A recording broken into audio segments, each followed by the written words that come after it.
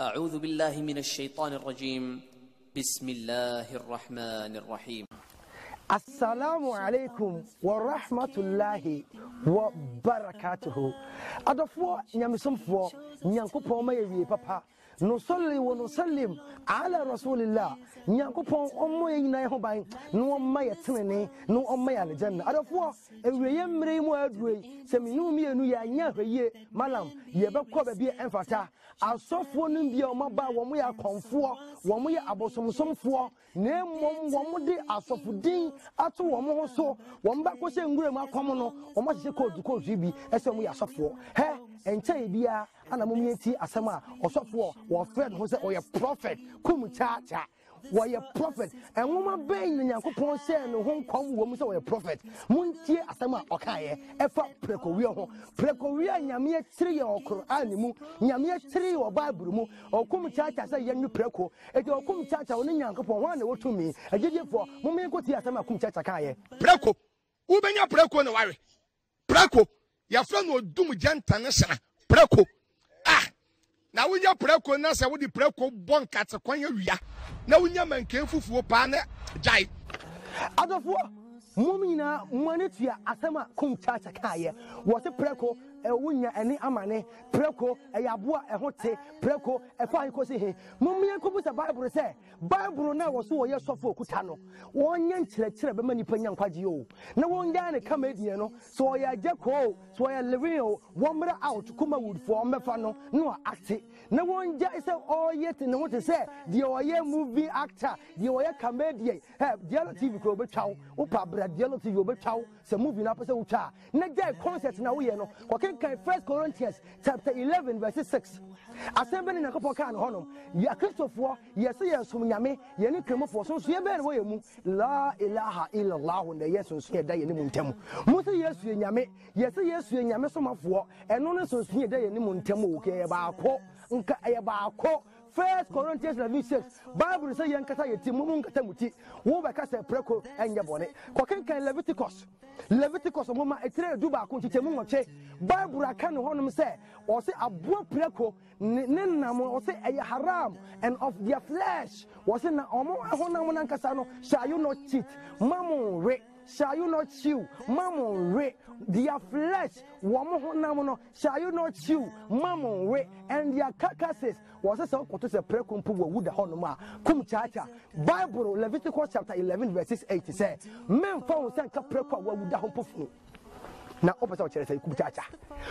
so Bible yo Kumchacha so we comedian bradialo ho no ntawo Kumchacha so we comedian ko hu lewe no ntani wo na je concert na we social media no Islam mama yan so nyina na yan boya malamfo no court na ye adofo mo amudi court bre ye na mo fa sika mra mo to ka kase ma yentim konkurase ne ko bia dwirim moto court amama ya court zi ama sha mabre adofo mo to ne ma be boa ye cameras ye digital ne ma na mo so ya sene ne yentim kondem kofo we nyina wasase so Quran chapter 5 verses 3 nyankopon say hurrimat alaykum al-maytatun wad-dam wa-lahmul khinzir nyankopon say nkramofo maye ade friend preko maye atiwade ade amamo saa na Bible Leviticus chapter 11 verse 8 nyankopon kan ho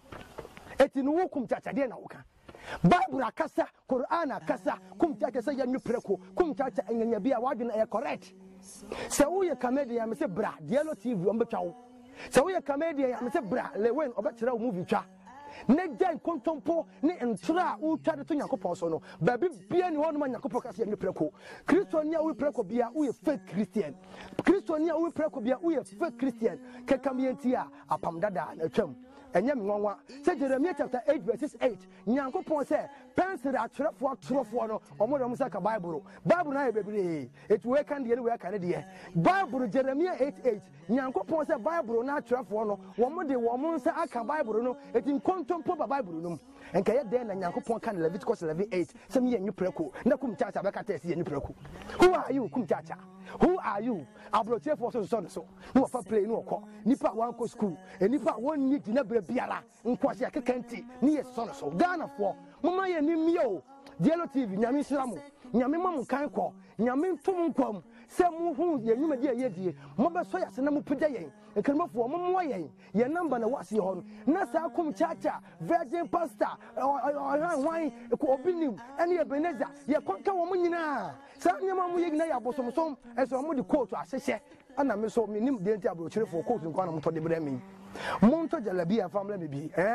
na mo peka bi mraye nye nwura nkurase mo mre cameras mo mre fidie nye nyina bonten nye magana hunu se la ilaha illallah muhammadur rasulullah yedim kunim